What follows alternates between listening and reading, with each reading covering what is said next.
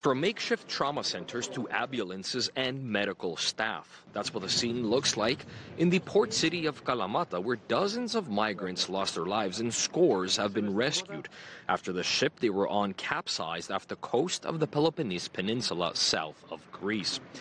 The boat was believed to be heading from Libya to Italy.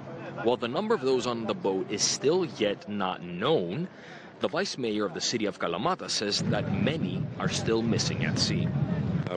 We knew from the first moment that there were more than 500 people on that boat. We know that 104 came here to the port, 4 airlifted to nearby hospitals. Those in the hospitals have symptoms of hypothermia, and the people here don't seem to have any serious issues. We heard the number of people on the boat was high. Either way, we are prepared for the worst. According to the Hellenic Coast Guard, the boat in apparent distress was first spotted on Tuesday by the European Union border agency Frontex in international waters around 80 kilometers southwest of the southern Greek coastal town of Pylos.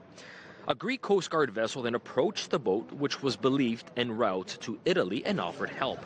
Greek officials say the help was refused. According to the Ministry of Migration, most of those on the board were young men in their 20s and believed to be from Egypt, Syria, and Pakistan. While the crisis is still unfolding, the Greek Ministry of Migration called the EU to do more.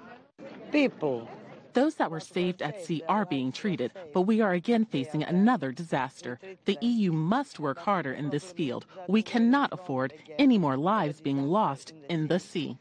Hundreds of rescue workers are still on the scene as part of the operation and are likely to be here for the days to come. But as the number of those who lost their lives and those still missing is unknown, by the minutes and hours that are going by, the chances of finding them at sea is fading. Evangelo Sipsas for CGTN from the city of Kalamata.